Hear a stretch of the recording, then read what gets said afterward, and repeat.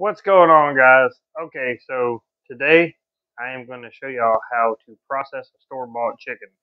Everybody pays ridiculous amounts for chicken breasts, chicken wings, chicken thighs, leg quarters, whatever, and give me a thumbs up. Good job. Okay, so we're going to go ahead and cut this open, cut it into pieces, and then you're going to save yourself a lot of money. You can go buy one of these for $5, $4, or you can go spend $11 on 2 chicken breasts, depending on where you live, right? So with this, you're going to get the 2 chicken breasts, 2 chicken tenders, the 2 chicken thighs, the 2 chicken legs, and the 2 chicken wings.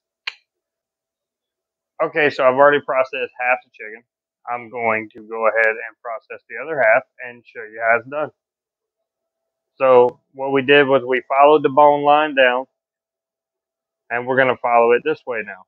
We're going to cut straight down that bone line in the center of the breast, and that's going to separate the tender from the breast.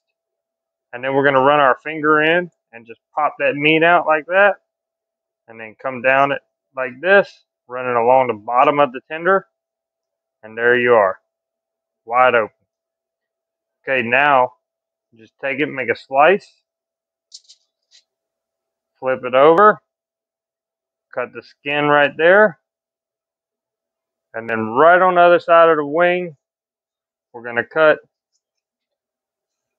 and out comes the breast. And there's your chicken breast. If you want to lay the skin on, great. If not, just grab it, take it off like a t-shirt. Bam, chicken breast.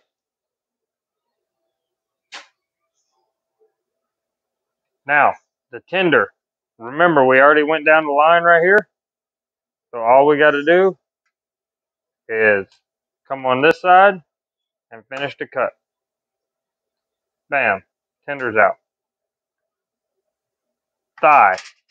Now all we're going to do is flip it over, or I should say leg quarter, and we're going to rock around this chicken just like that. There's the bone, twist, floop. There she is. And the wing is going to be the same way as the thigh. We're just going to twist them up like we're putting them in a good old Kimura. Bam. And that's what you're left with right there.